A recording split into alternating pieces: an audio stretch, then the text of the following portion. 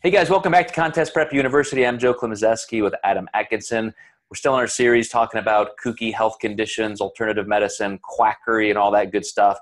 And after talking about metabolism and weight loss, let's shift gears, Adam, over to immune system and specifically autoimmune. I definitely have had clients say, oh, I went to this practitioner. I, again, have to always use quotes when we're talking about this in this series. And, they said this, I have this autoimmune condition or something is wrong with my immunity. Is that something you hear a lot over there?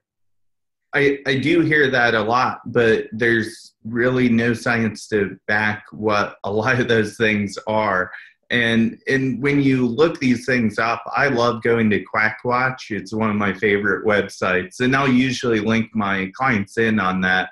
And they're like, oh my God, thank goodness, because I was about to spend this much money. A lot of my clients are reluctant to follow through on that.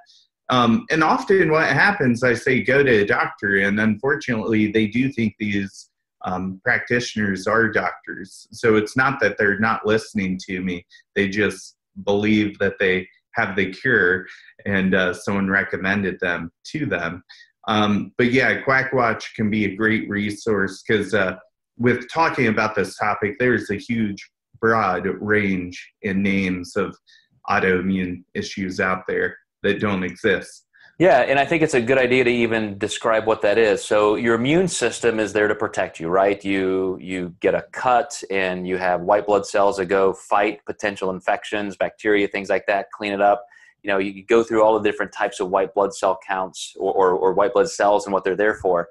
And, great little Wikipedia trip for you if you look that up. But what happens in terms of some of the things that we eat, we can actually have an immune reaction. And that's not necessarily autoimmune, it's just an allergy. So if I consume foods that I don't digest well or I have an actual allergy to, I'll get a response. I may get congested, I may be a little puffy, I may actually retain a little water, and so my weight doesn't go down the next day.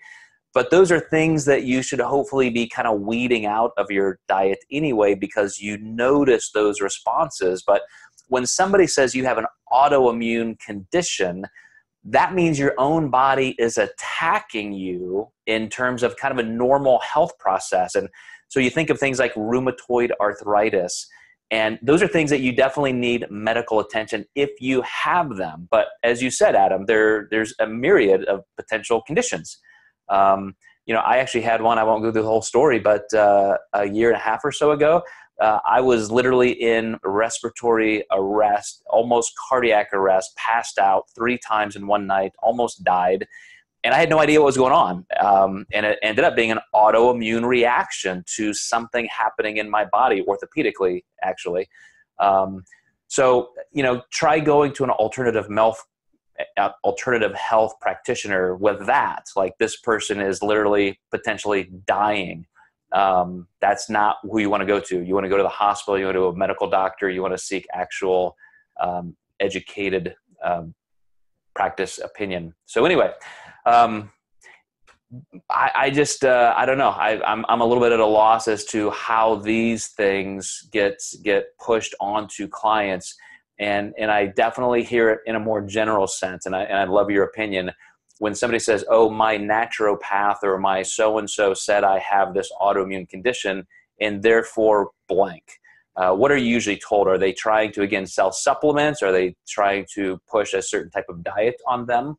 Yeah, like I've heard a lot. I've heard like, try this Mediterranean diet or try, this supplement. And a lot of times I'll just ask my clients, are your lymph nodes even swollen? Because if your body's trying to fight something, you're going to have that reaction. And a lot of times they're not. And it's just complete BS.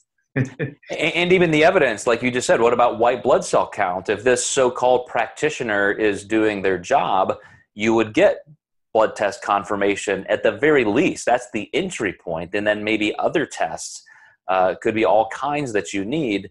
But I would say, to your point, a lot of them are simply in terms of just trying to make somebody healthier, getting through food allergies and potential reactions. And so they could recommend a certain type of diet. allergic reactions, normal systemic inflammation reduces a little bit, the person feels better. And again, all praise be to the alternative practitioner, because they just cured me when it was just simply reducing something as simple as a food allergy. Right. So, all right, guys, we got a couple more to go through. Specifically, we're going to talk about some autoimmune things, and then we're going to get into gut health. So stick around, and we'll see you next time in Contest Prep University.